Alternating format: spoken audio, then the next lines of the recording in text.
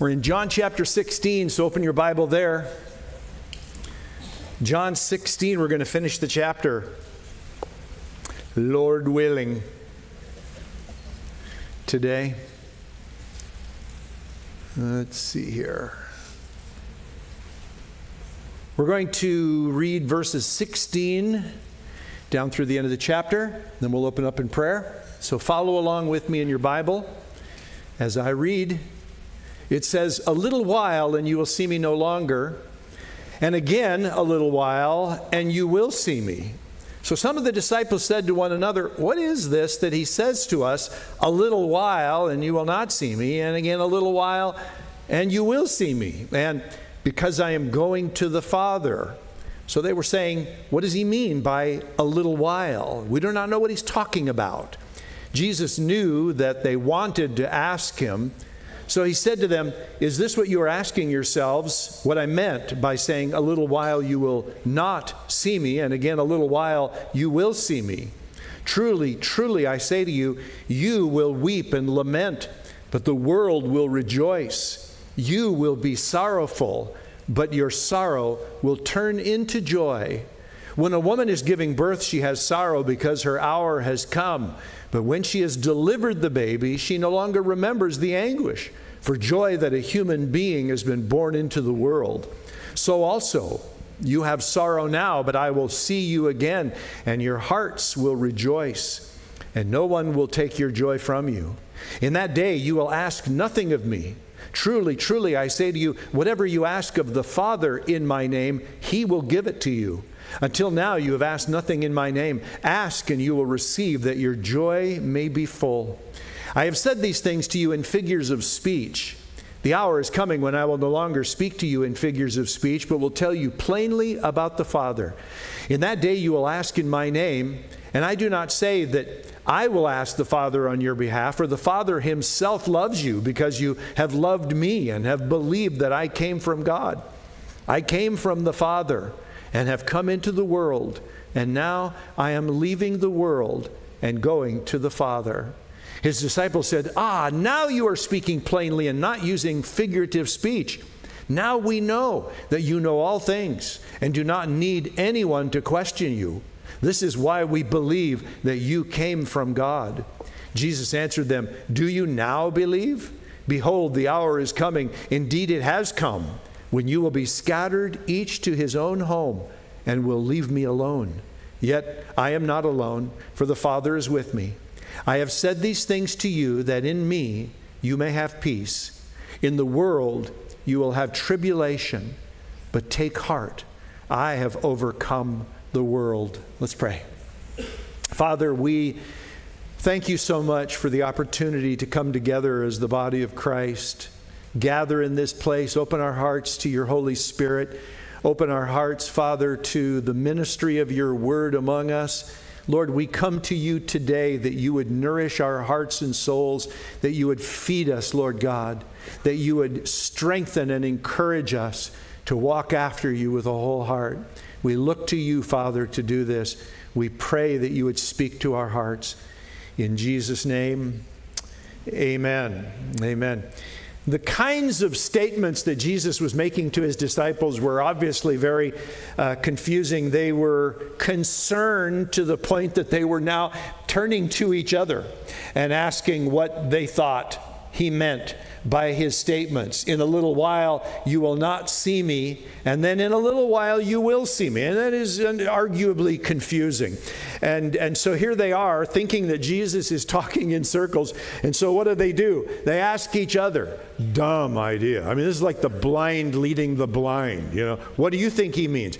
And you know, we Christians, we do this. What do you think this means? And I think that's one of the most dangerous questions that you can ask in a Bible study. So what do you think this passage means? I mean, you're going to get almost as many different answers as you have people willing to speak up.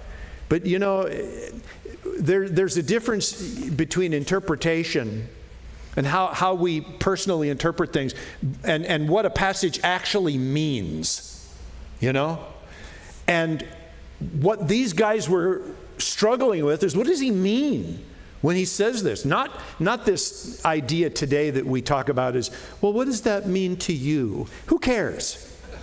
You know, it's what is he saying, and what does he mean by what he is saying? So knowing that they're seeking clarification with one another, Jesus begins to speak. Look at verse 19 with me again. It says here that Jesus knew they wanted to ask him.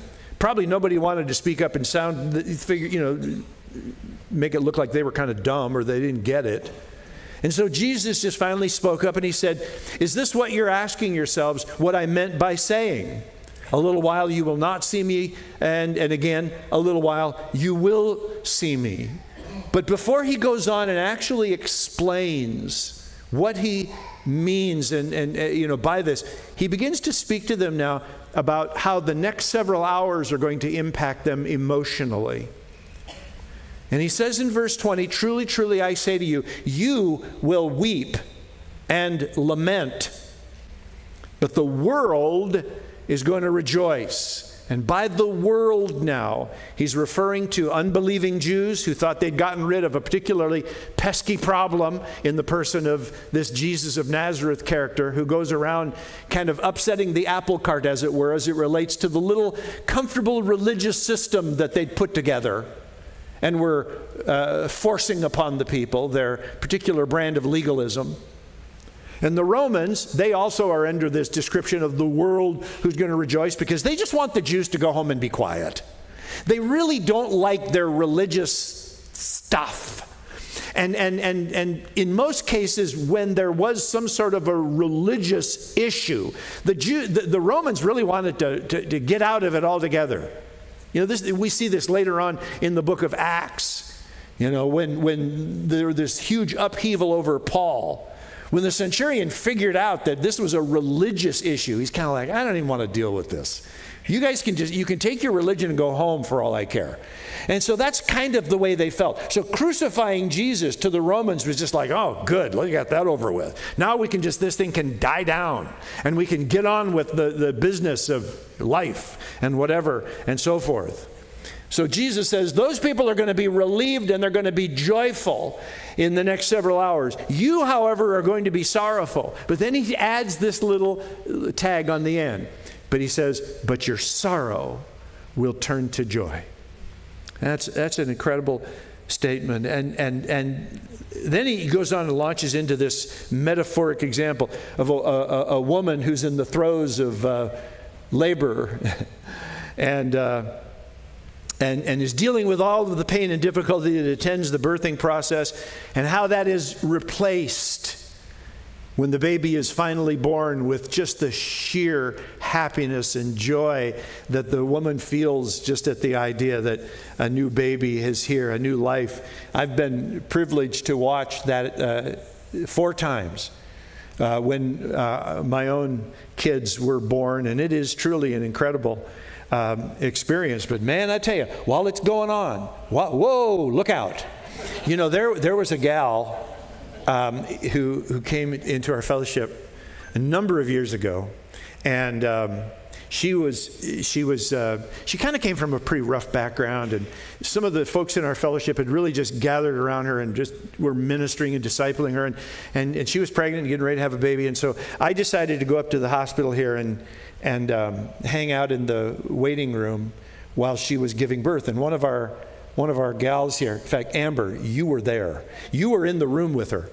And I don't know if they've remodeled things up in the OB area up at the hospital, but at this time, the waiting room was just right across the hall from one of the rooms. So I was just like, and this gal was screaming like there was no tomorrow. I mean, you wondered what was going on in that room. And it was embarrassing to kind of sit there, and I'm hearing this girl just screaming at the top of her lungs, and nurses would walk by and kind of look at me like, whoa, you know? What was really funny is that once the baby was born, I could hear her say in this loud voice, that wasn't so bad, you know, and it was hilarious, you know. Oh, it was just, I was sitting there thinking, no, that was bad. I wish I would have recorded. No, I don't. But then Jesus takes this metaphor and he connects it to his disciples. Look in verse 22 in your Bible. He says, "So also you have sorrow now, but I will see you again, and your hearts will rejoice." And he says, and you know what? Nobody's going to be able to take your joy then. Nobody's going to be able to steal your joy. Now, Jesus is obviously talking about how the disciples would be filled with, well, they're already filled with grief and sorrow just at the words that he's saying, that he's going to go away, even for a short period of time. But when they witness his death, and they know that he has died on that cross, they will give way to a kind of grief and sorrow that, you know, is as big as grief and sorrow can be. But all that grief and all that sorrow will be transmuted into joy when they suddenly find Jesus standing in their midst, saying, "Peace, peace be with you." And as Jesus said, nobody's going to be able to take your joy away. This idea of sorrow now, joy later, this is a recurring theme in the Bible. This is not a one-time thing. This is something that God talks about a lot in the Scripture. It is a recurring theme several places. Let me show you a psalm. Psalm 30. The latter part of verse 5 says, "Weeping may tarry for the night, but joy comes with the morning." And later in the same psalm, David goes on in verse 11, and he tells the Lord, "You have turned for me my mourning into dancing." And he says, "You have loosed my sackcloth," which was the clothing they would don in times of sorrow and mourning. And he says, "You've clothed me now with gladness." This is something that we see again over and over. And it was a promise to the people of Israel through the prophets. We see what's going on with Israel today, with the war that's going on with Hamas and so forth. This is, I don't know if you saw, I shared a short video on our YouTube channel, just kind of my thoughts on the war. But guys, this has been going on for a long time. These hostilities are ancient in origin. This is nothing new. This has been happening for a long time. But there have been promises that God has given to the nation of Israel related to these ongoing challenges. Let me show you something from Isaiah chapter 60. "Whereas you have been forsaken and hated," the Lord says to Israel, "with no one passing through." People avoid Israel altogether at certain points of time. He says, "I will make you majestic forever, a joy from age to age." So God's promise to Israel is that even though you're going through these great times of difficulty, there is coming a day when your sorrow will be turned into rejoicing. Guys, it's coming. And I hope that brings comfort. I'm not saying that we shouldn't be praying for Israel. We should. We need to be praying. In fact, we need to be praying, for all the people who are caught in the midst of this difficult thing that's going on right now. But God promises better things. Let me show you a promise from Jeremiah 31.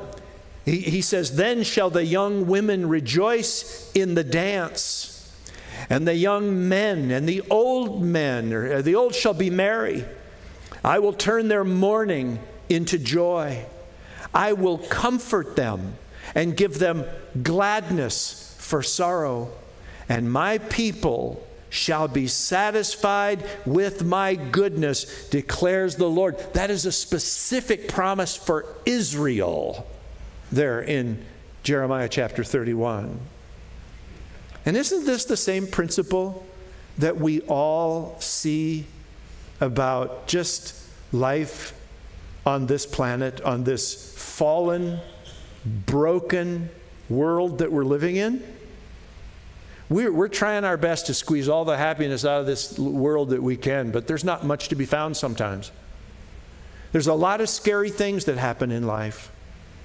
And though we're somewhat oblivious to them, most of us, when we're in our younger years, we get older and wiser, and we see what's going on in the world, and we begin to recognize the brokenness for what it is. And it's hard, and it's difficult sometimes not to even become saddened or even bitter at what's happening in the world. You can only witness the start of so many wars that rise to the forefront in our cultures and in this world, and all the things that are happening, and the ethnic cleansing that happens, and all these other things, and the power struggles. And we deal with it, and here we are living in a world where we get to watch it all in color instantaneously, live, things we don't want to see. In fact, I think I told you guys that I read an article recently by somebody, I don't know who they were, but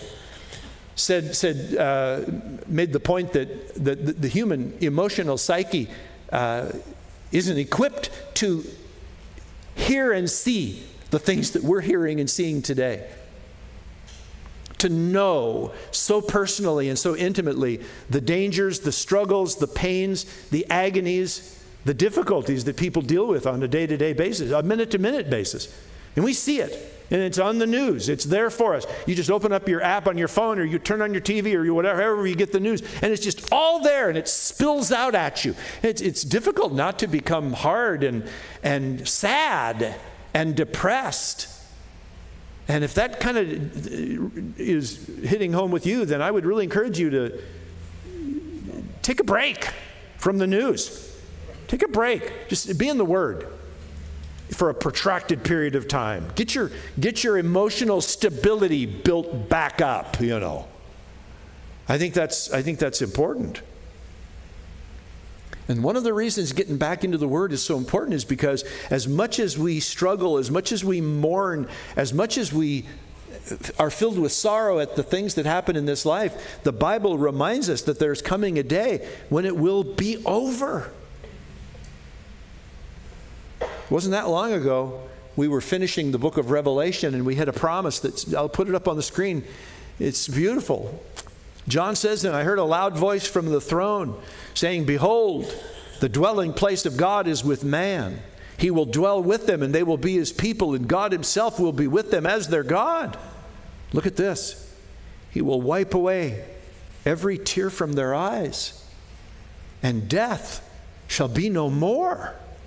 Neither shall there be mourning, nor crying, nor pain anymore, for the former things have passed away. This is speaking of what is coming. This is what the Bible constantly reminds us about. Though sorrow exists for a night, and we are in that nighttime of sorrow in this world, joy will come in the morning. Joy will come, you guys. What a wonderful, joyous time when our Savior comes to catch away his church. I can't wait. I've told him several times, you can do that anytime. I just want to make sure he knows that he has my permission. You can do that anytime, Lord. Please and thank you. As if it mattered what I say, but the next thing Jesus prepares his disciples for is a change in procedure as it relates to praying. Look what he says in verse 23. In your Bible, he says, "In that day you will ask nothing of me." That's a change. They've been living with Jesus. They've been asking it, peppering him with questions, and talking, and every day. Can you imagine having that unbroken fellowship with the Lord that these guys were able, and you come up to him and just say, "Hey, I have a question. There's something that's always kind of been on my heart." Now, and just lay it out for him, sort of a thing. But he says, "In that day, you will ask nothing of me. Truly, truly, I say to you, whatever you ask of the Father," and there's another change, "in my name, he will give it to you." And then he acknowledges, verse 24, "Until now you have asked nothing in my name. Ask and you will receive in your joy, that your joy may be full." Never before had the disciples prayed to the Father and asked for something in the name of Jesus. But that's what he's telling them to do. And he says this is going to be a change of procedure. about the way you do things. Not that they'd never prayed before. Certainly they'd prayed. But he says, I want you now to pray in my name. And that brings up confusion, I've noticed, for believers. A lot of questions pop up about praying in the name of Jesus. And the first particular question that often comes up for believers is, who should they be addressing in prayer? People want to know if it's wrong to address Jesus directly. And sometimes they wonder if it's okay to address the Holy Spirit when they're praying. Well, here's what we know, okay? We know that Jesus taught us to pray, Our Father who is in heaven. That's the way he taught us. And so we are to pray to the Father in the name of Jesus through the power of the Holy Spirit. We know that the Holy Spirit helps us when we pray. And the Bible tells us that. So the Holy Spirit is right there with us, praying to the Father, guiding us, helping us, and so forth. We are even to pray in the Spirit, which has to do with spiritual gifts. But when you think about praying to the Father in the name of the Son through the power of the Holy Spirit, you see this beautiful expression of the fullness of the triune God all together in our time of prayer. But in both 1 Corinthians and Romans, the Apostle Paul, he does speak of those who call upon the name of Jesus. So, there are no prohibitions against not addressing Jesus directly. And so I'm not going to correct somebody if they do it. If I hear somebody, and you've probably heard me do it. And so it's like, hey. But I will tell you there are no biblical examples of anyone praying to the Holy Spirit. Not that I'm going to correct somebody if they do it, but once again, the Holy Spirit is in us and praying with us and through us, right? So he's involved in our prayer. He is not shown in the Bible to be the focus of our prayer in terms of addressing him. But again, I wouldn't correct somebody for doing it. But again, we'll just stop and just say, Jesus taught us to say, Our Father in heaven, and to go that way. The second area of confusion seems to surround the issue of asking in Jesus' name. And people wonder sometimes what that means. And one of the reasons we wonder about that is because we don't think about doing things in somebody else's name. That was a very common thing back in ancient times. If someone was sent out to convey an edict or a decision that the king wanted to pass along, that person would be recognized by their clothing and a ring they wore as the king's representative. He would have a ring on his finger that had the crest of the king. And that ring signified his authority. He could even use it to press it into the clay that they would put on an edict or a written notice. And people would see that impression in the clay as it hardened, and they would say, that's a word from the king. Doesn't matter who spoke it. I know that it came from the king. And so a person who came to give a message would say, I give you a message in the name of the king. And people knew what that meant. He has the authority to do that. Well, we ran into this idea of speaking in someone's name, asking in someone's name, back in John chapter 14. I'll put it on the screen for you. This is what Jesus said. He said, whatever you ask in my name, this will I do, that the Father may be glorified in the Son. If you ask me anything in my name, I will do it. Now you read that passage there, and it almost makes it sound like using his name is a magic formula that we just have to tack onto the end of our prayers and we will always get what we want, But listen, once again, to come in the name of someone means you're coming as their representative. You're coming as his representative, right? And that's why the Apostle Paul wrote to the Colossians what he did. Look at this, Colossians 3:17. He said, whatever you do in word or deed, do everything in the name of the Lord Jesus. You see, that's what it means to do something in the name of the Lord Jesus, to do it as his representative. So that includes prayer, right? In other words, when you pray, pray as his representative. Pray with him in mind, for his glory, for his purpose, and for his will. But the thing you have to know, and I think Christians learn this after a period of time, is that praying in the name of Jesus does not obligate God to answer my prayer. That's not this, it's not a magical key that I add to the end of my prayers to make sure that I get what I want. Lord, I want a new car in the name of Jesus. You know, or something like that. It's not a magical formula. So here what we have to ask ourselves is, what does it mean? What does it mean? I'm going to advance 3 things, and for you note takers, we'll put them up on the screen. Thing number 1, praying in Jesus' name means our approach to God is based on his merit, not our own.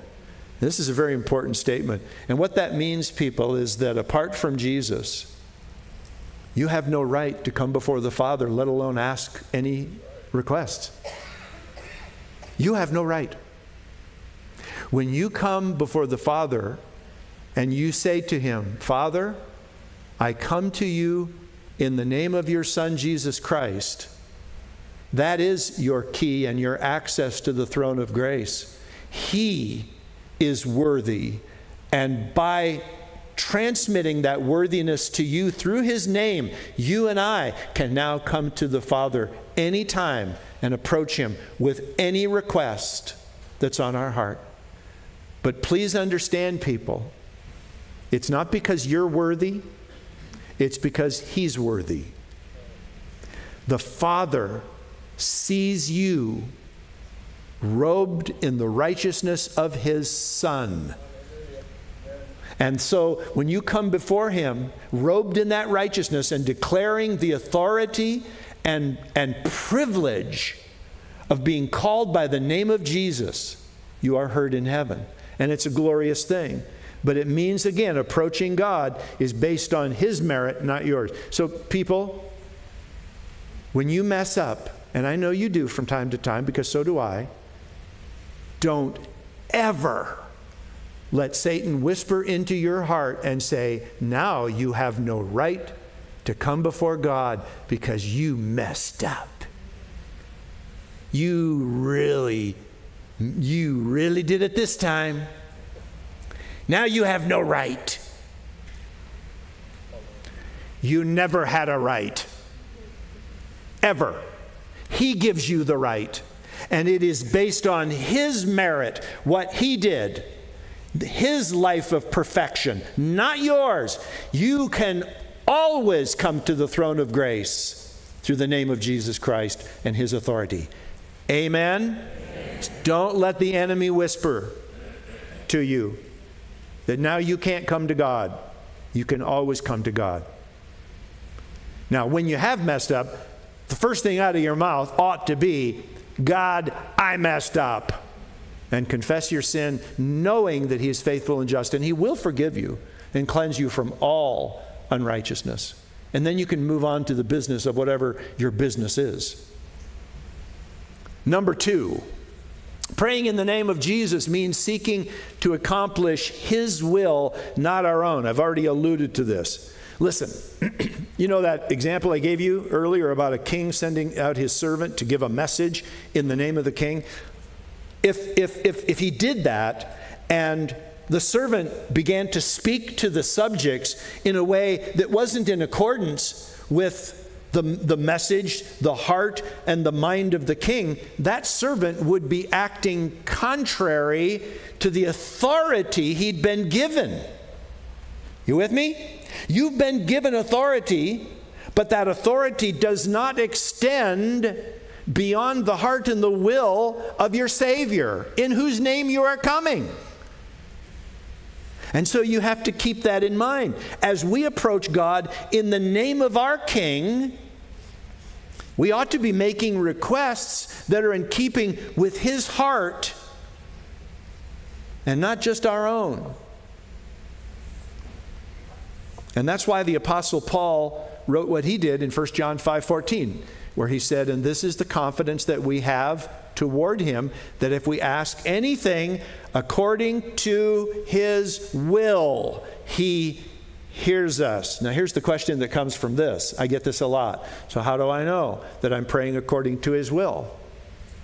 You ready for my incredibly deep answer? Well, you can't always. You can't always know. And that's why we add to our prayers, "Not as I will, but your will be done. Amen." Right? We add that. That's not a meaningless tagline. That is an attitude of submission and surrender to the ultimate will of God, which I'm not always privy to. Because living on earth as I do, I'm somehow just very disconnected to the heart and will of God. Unless it's just blatantly revealed in the Word of God. But many times I don't know how to pray. And I know it's the same for you. That's one of the ways the Holy Spirit jumps in and He helps us when we don't know what to say. He jumps in and helps us. But even so, we need to be able to be free to say, "Lord, not, here, I've laid this before you. I just want you to know, God, I love you and I surrender to your will, and I don't know if I'm praying what you want. So Lord, let your will be done. Not as I will, but your will be done." Amen? It's such an easy thing, but it's an attitude of surrender. I know some people are afraid to say, "Thy will be done," because they're afraid it might just work. And God might do something that they don't want Him to do. But listen, we need to be more sold out to the will of God than our own will. Amen? That's an important thing. Number 3, praying in Jesus' name means having the goal of glorifying God. And once again, we read back in chapter 14 this. John 14:13, "Whatever you ask in my name," Jesus said, "this I will do." Why? "That the Father may be glorified in the Son." So how do you know if your prayers are focused on bringing glory to God? That's another question. I heard someone once say, and I think this is probably an interesting answer, but this person said that a good barometer of whether or not our prayers are focused on the glory of God is how we react when they go unanswered. Think about that for just a second. I'll let that soak in. How we react when our prayers go unanswered. Right? It tells a lot about, what our motives are, what the heart behind our prayer really is. I think that's pretty interesting. When we get all frustrated and angry because, God didn't answer our prayer just the way we wanted, you can be pretty sure you're focused more on what you want than what glorifies His name. Lord, I want to bring glory to you. And I want my prayers to bring glory to your name. And Lord, I know I don't always do that, That's just, we have to admit that to the Lord on a regular basis. But I want my heart to be tuned to yours. So that what I pray is in line with what you would have me pray. And what would bring glory to your name. Look again with me at verse 28. This is where Jesus says, "I came from the Father, I've come into the world, now I'm leaving the world, going to the Father." And then the disciples begin to go, "Oh, wow, this is great. Now you're talking straight and we can understand what you're saying." And I want you to notice, though, something. And this is just a kind of a side point. At the end of in verse 28, did you notice that Jesus says, "I came from the Father"? Did you catch that?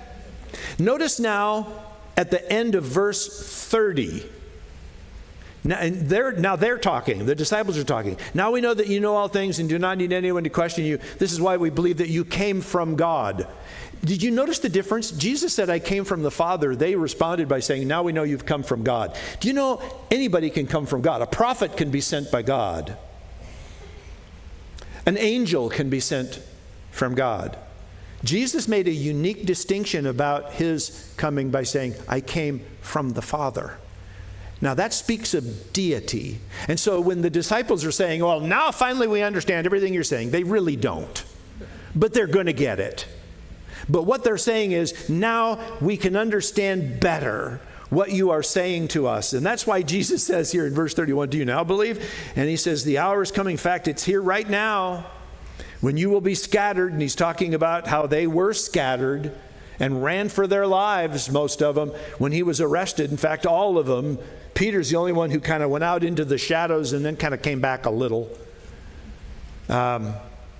Jesus said, yet I'm not alone, the Father is with me. And then we have this lovely ending to chapter 16 where Jesus says, I have said these things to you that in me you may have peace. That's important. Our peace is in him. Okay? Stop looking to the world for your peace. Our peace is in him. That in me you may have peace. I'll tell you, he says, what you're going to get from the world. You're going to get trouble and tribulation. But he says, take heart, I have overcome the world. And this is a message for all believers, for all times. And it explains very simply how to endure. Because we are called, brothers and sisters in Jesus, in this life, in this world, to endure. The world tells us that our purpose for living is to have fun and to have happiness. I just want to be happy. It's the refrain of the world. You are called to something different, and it is to endure. Now, it doesn't mean that you're not going to be happy. It doesn't mean that there is no joy. It doesn't mean we live a joyless existence. There is joy in Jesus Christ, you guys. In fact, it's a better joy than the world offers. It's superior to the world's joy. Why? Because it doesn't go away. And it can't be changed by circumstances. Sue and I were watching a documentary about the German Dietrich Bonhoeffer. This was yesterday, wasn't it? And the testimonies. You know, he was hung by the Nazis for getting Jews out of Nazi Germany and criticizing the government. He was hung 1 month before the Germans surrendered in World War II. 30 days. They hung Dietrich Bonhoeffer, fairly young man still. But those who saw him hang said, I've never seen anyone go to their death with such peace in their heart. He had peace. He had confidence. It says he walked confidently up onto the gallows before they took his life, preaching the gospel with his last breath. Where does that come from? Where does that kind of peace and confidence and joy come from? That comes through Jesus Christ, and only through Jesus Christ. You see, what Jesus said here when he said, I have overcome the world. Well, he said something important, because the Greek word overcome means to conquer. It means to prevail over an enemy. Be of good cheer. I have prevailed. I've conquered. Well, I don't see it. Well, listen, it's all winding up. Don't worry. Don't worry, it's all winding up. And it's going to come to a final conclusion. Well, why didn't he just, when he died on the cross and rose, why didn't he just put an end to it right there? Because God is willing, wants no one to be lost, but all to come to repentance. People say all the time, well, why didn't Jesus come, 50 years ago? Would you have been saved if he came 50 years ago? I wouldn't have. The reason he tarries is because he wishes that no one would be lost, but that all would come to repentance. But it's going to wind up, okay? It's going to come to an end. But meanwhile, in this world that we are living in. We are, through Him, conquerors. Isn't that what Paul said? Look at Romans. We'll end with this. Romans 8:37 through 39. He says, in all these things, we are more than conquerors, in fact, through Him who loved us. For I am sure, absolutely positive, that neither death nor life, nor angels, nor rulers, that speaks even of demonic principalities and powers, nor things present, nor things to come, nor powers, nor height, nor depth, nor anything else in all creation will be able to separate us from the love of God in Christ Jesus our Lord. Listen, if you have struggled at all with discouragement or even depression by viewing the world and the challenges and the struggles that are in it, I would encourage you to memorize and meditate on this very passage, Romans 8:37 through 39, because this is our hope. This is our hope. Because Jesus conquered, we too will conquer. Amen? Let's stand together. And we're going to close in prayer. If you need prayer this morning, we would be more than happy to pray with you. Just come on down front after we close, and we'd be happy to pray with you. Father, we thank you so much for the work you're doing in all of our hearts. We thank you for the word that we've just been able to open our hearts to and consume. But Lord, most of all, we're thankful that Jesus died on the cross for our sins. We're thankful, Lord, that we don't deserve forgiveness, but you give it to us because we've put our faith in what Jesus did for us on the cross. And it is by faith in Him that we are saved, not by our good works, not by trying to be good people, but by trusting a good God. And we thank you for that, Father. We praise you for that, Father. And we pray in the name of Jesus for the nation of Israel.